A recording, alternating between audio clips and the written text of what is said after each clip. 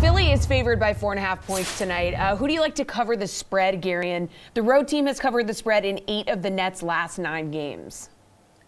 Yeah, so I would say that like home road splits are important, but maybe not as important as we always make them out to be, except when it comes to the Brooklyn Nets. I mean, obviously, their road splits are definitely more important and tell you more just because of the availability of Kyrie Irving. And they are 5-1-1 ATS their past 7 road games. At this point, with 2 teams that are still kind of figuring it out, but are obviously among the most talented in the league on paper.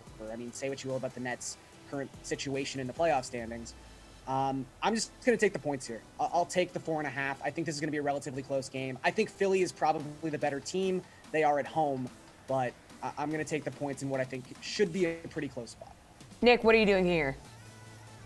Yeah, I've been thinking long and hard about this one. My first intuition is Philly. I think the Nets just have nobody to guard Embiid, and if anything, they gave the Nets the player who Embiid loves going up against most in his former teammate Andre Drummond. So I think Embiid's going to have a huge night.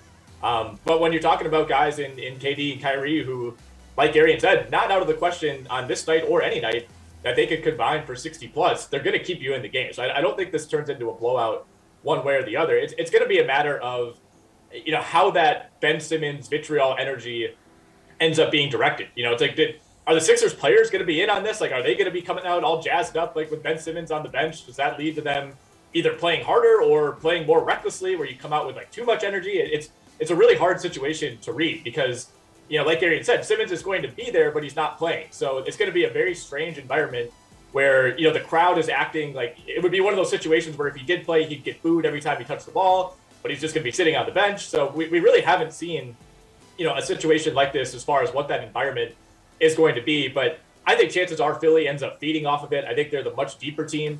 They're a team that can withstand, 65 plus points from KD and Kyrie because they have the vastly better third and fourth options. So I'm going to go with Philly here.